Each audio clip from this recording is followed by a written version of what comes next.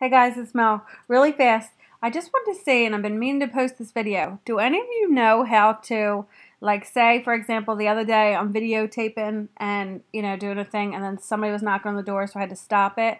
And rather than doing two parts, I'd rather just combine them. Is there any way to do that? If I have a Mac, though, I don't have a regular PC or access to that, so I have a MacBook. I have a MacBook Air, but it's the same as like MacBook.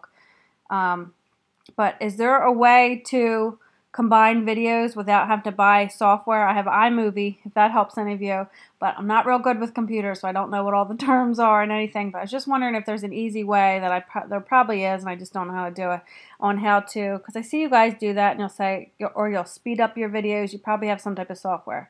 So I don't have that. I only have iMovie. So if any of you know how to do it in iMovie or something else that just comes on Mac, let me know. And I'm sure there is a way, and I just can't figure it out. But I just want to combine, like, just know how to combine two videos together so I don't have to send these off to part two if they're not that long.